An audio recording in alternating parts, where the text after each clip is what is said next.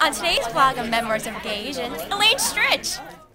Hey, Memoirs of a Gay It Asian. is now 2:33. I'm about to head over to the theater to see Elaine Stritch at 3 o'clock at the Schubert Theater at DeSales University.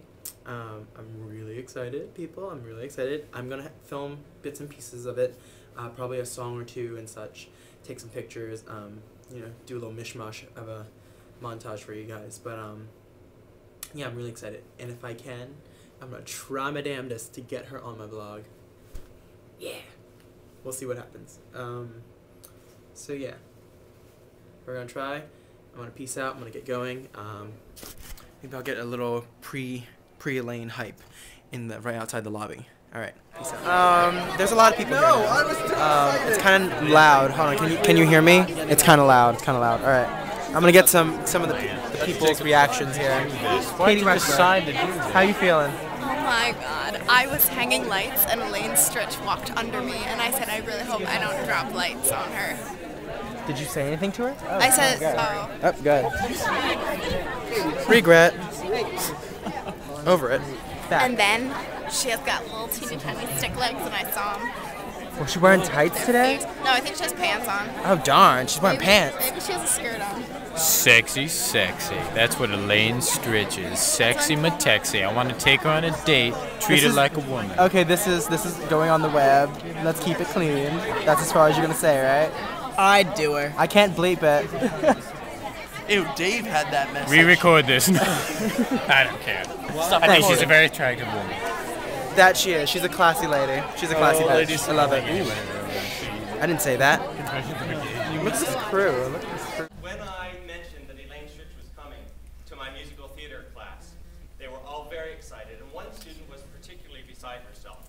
And later, after class, she was still beside herself. And I said, "What are you so excited about?" She sort of stopped, and she said, "All I can say is I've never seen someone on stage who is more real, more honest, and more fearless. She's the real deal."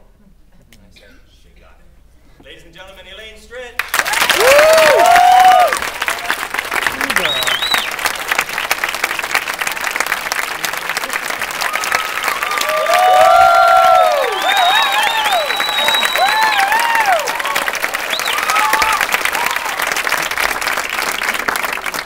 You know what I'm going to do?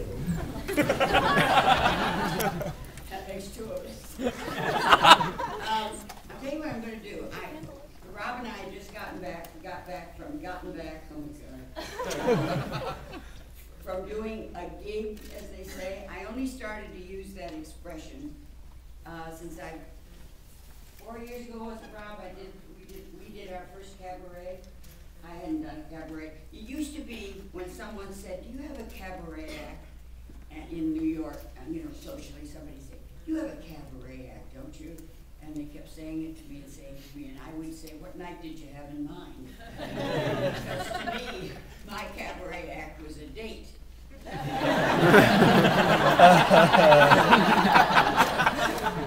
just went out and let go. Nobody paid me for it. A hell of a lot of, you know, 5 years ago was my first one, so it doesn't take the Empire State Building to fall on me. That you can get up and sing some songs in a cabaret and get paid for it. But I used to think when I saw cabarets, I wonder if I could do that. I wonder if I could do it. So it's interesting. I'm telling you all this by way of explaining this gig that we did in Palm Springs a week ago.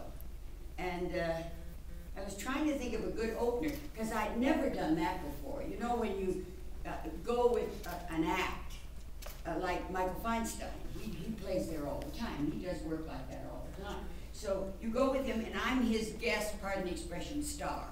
So when he goes, he does all of his stuff. You all know Michael Feinstein. Oh, yeah. Mm-hmm. Okay, and he does his stuff, and then the second act is me. So I come out cold in Palm Springs, and you know, I was there once, but I was drinking then, so I don't Oh, girl. And it made no impression on me at all. Everybody kept telling me how old everybody was, which was, but I guess you live long in Palm Springs. I don't know. Desert air. But I'd rather die young than live old in Palm Springs. But I'll tell you this, the audiences were sensational. They really were. They were very appreciative, and I saw a lot. I met Jerome Kern's granddaughter. You know, very few actresses can say that. But I did. Now here's what I'm getting up to. We were sitting around trying to figure out what'll I open with, because this is new stuff. This is a new ball game for me.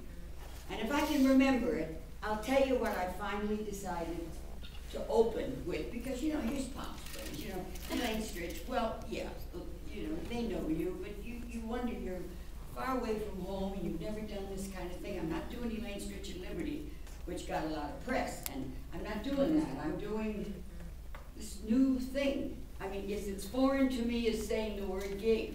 You know, the only gig I ever do was Gig Young. I didn't do that too well either. But anyway, here's what we decided on. This is the song, and this is all I'm going to tell you. This is not going to be a show. I'm going to talk more than I'm going to sing. But I'm going to tell you this. It's a song from Dr. Dolittle with Rex Harrison.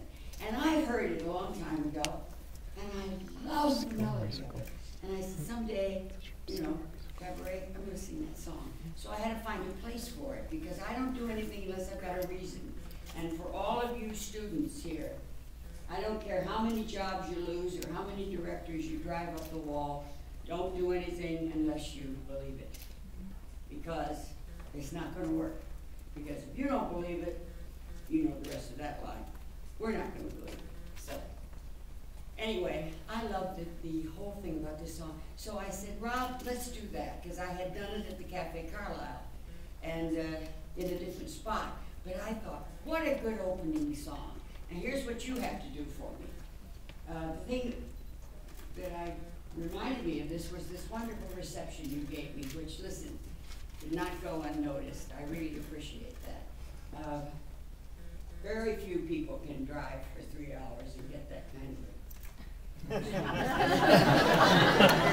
That's really good. Speaking of that, I got some response. This is really funny.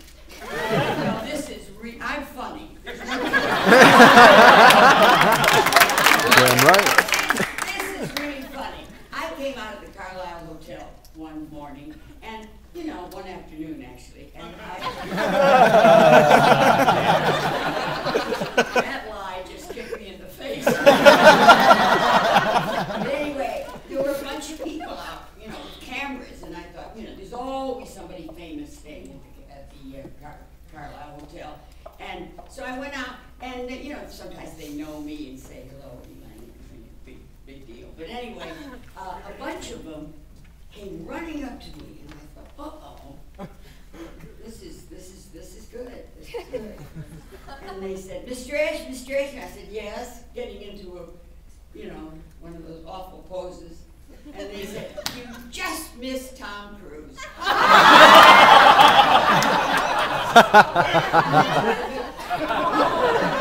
And you know, the only response to that is shit. Go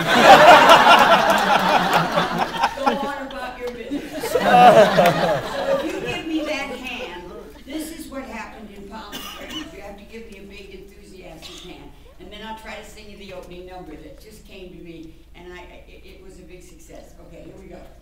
Okay, you announce me.